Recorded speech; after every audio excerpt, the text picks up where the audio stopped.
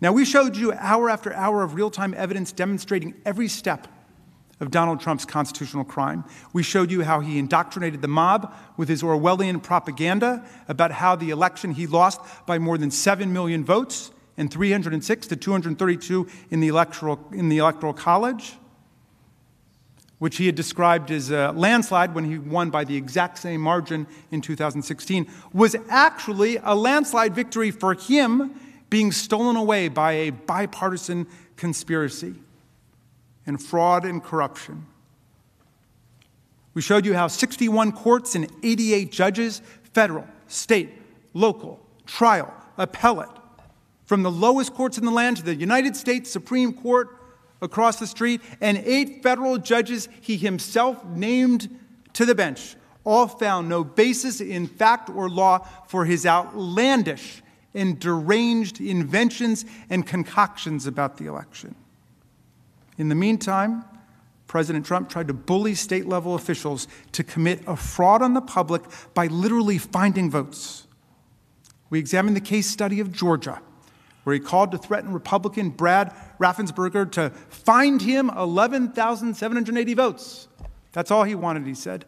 11,780 votes. Don't we all? 11,780 votes. That's all he wanted to nullify Biden's victory and to win the election. Raffensperger ended up with savage death threats against him and his family, telling him he deserved a firing squad. Another election official urged Trump to cut it out or people would get hurt and killed. A prescient warning indeed. Raffensperger ended up saying that he and his family supported Donald Trump, gave him money, and now Trump threw us under the bus. We saw what happened in Lansing, Michigan, with the extremist mob he cultivated, which led to 2 shocking Capitol sieges and a criminal conspiracy by extremists to kidnap and likely assassinate Governor Whitmer. We saw him trying to get state legislatures to disavow and overthrow their popular election results and replace them with Trump electors. We showed you the process of summoning the mob, reaching out, urging people to come to Washington for a wild time. As we celebrate President's Day on Monday, imagine, is there another president in our history who would urge supporters to come to Washington for a wild time? You saw how he embraced violent extremist elements like the Proud Boys, who were told in a nationally televised presidential candidate debate to stand back and stand by, which became their official slogan as they converged on Washington with other extremist and seditious groups and competed to be the lead stormtroopers of the attack on this building. You saw the assembly of the mob on January 6th, and how beautiful that angry mob must have looked to Donald Trump as he peered down from the lectern with the seal of the President of the United States of America emblazoned on it. That crowd was filled with extremists in tactical gear, armed to the teeth and ready to fight, and other brawling MAGA supporters. All of them saying, "Stop the steal right now." And he said he was going to march with them to the Capitol, even though the permit for the rally specifically forbade a march. But he said he would march with them, giving them more comfort that what they were doing was legitimate. It was okay. But of course, he stayed back, as he presumably didn't want to be too close to the action at the Capitol, as the lawyers called it. Not an insurrection, they urged us yesterday. It's an action. He didn't want to be too close to the action when all hell was about to break loose. Now, incitement, as we've discussed, requires an inherently fact-based evidentiary inquiry. And this is what we did. We gave you many hours of specific factual details about, to use Congresswoman Cheney's words, how the president summoned the mob, assembled the mob, incited it, lit the match, sending them off to the Capitol where they thought, as they yelled out, that they'd been invited by the President of the United States.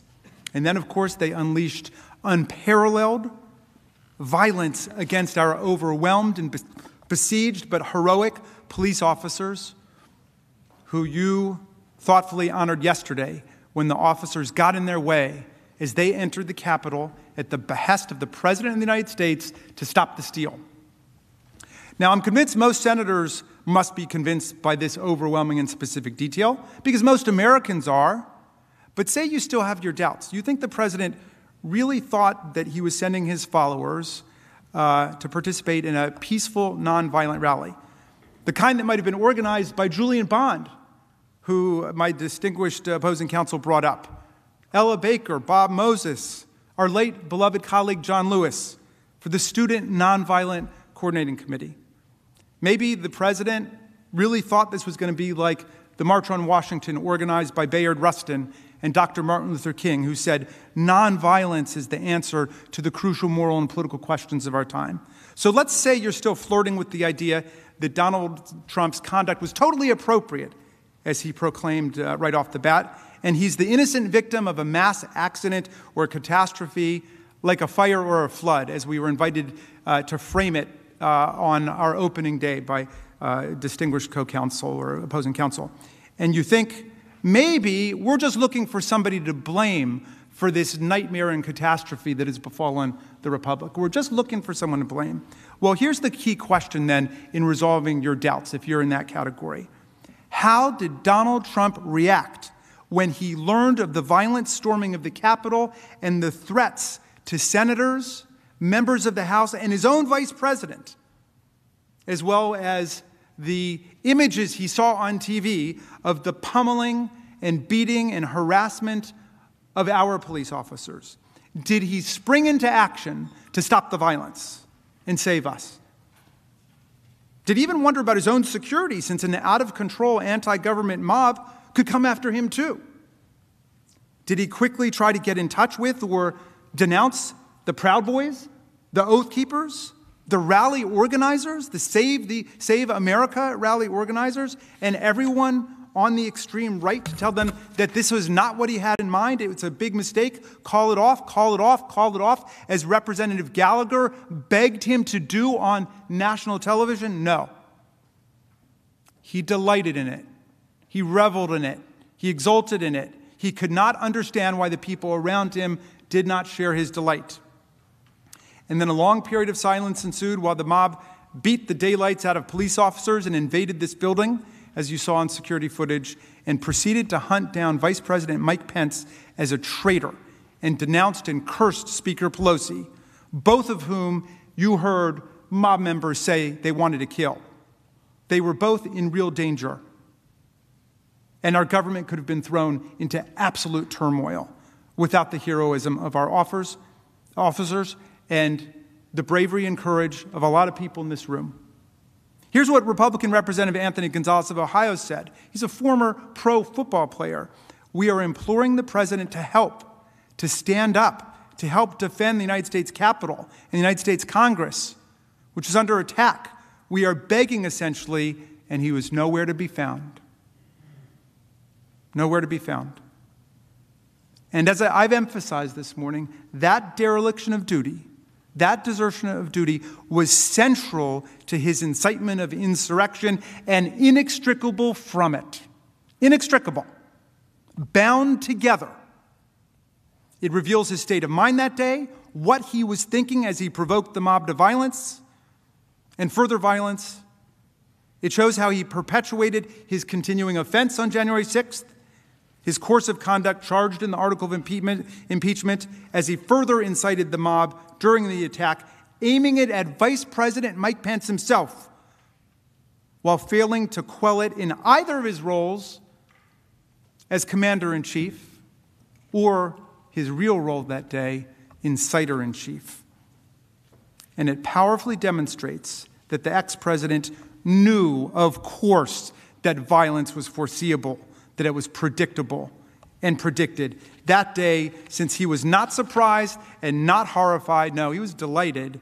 And through his acts of omission and commission that day, he abused his office by siding with the insurrectionists at almost every point, rather than with the Congress of the United States, rather than with the Constitution. In just a moment, my colleague, Mr. Cicilline, will address President Trump's conduct, his actions and inactions, his culpable state of mind during the attack, as he will establish yesterday's explosive revelations about House Minority Leader Kevin McCarthy's desperate call to Trump and Trump's truly astounding reaction confirm that Trump was doing nothing to help the people in this room or this building. It's now clear beyond doubt that Trump supported the actions of the mob, and so he must be convicted. It's that simple.